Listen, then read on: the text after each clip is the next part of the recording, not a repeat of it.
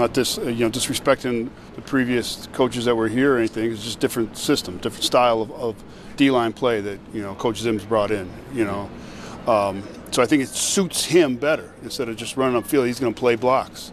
He's going to grind blocks and double teams and all that stuff, especially in the run game. So his get-off philosophy is going to be different. Yeah, especially at the nose tackle position. Yes, it is. Well, I don't know, Ed. We're going to go about it trying to put the players in the best position, and then go from there. Trying to continue to do the good things they've done.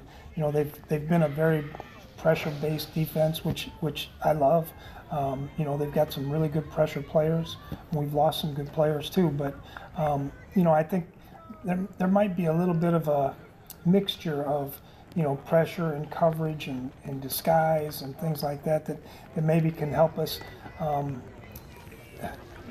And maybe not get as many turnovers or all those, but I think if you go back and look at my history throughout the time, there's been a lot of sacks, a lot of pressure, low scoring games, so that's really what we want to try and do is keep the scores down, and if we get opportunities to get turnovers, interceptions, and sacks, and so be it. Team can make that much of a difference with run defense Well, I think technique, body types, all those things that we really got to focus on. But yeah, our technique emphasis is going to be different than what we've done in the past.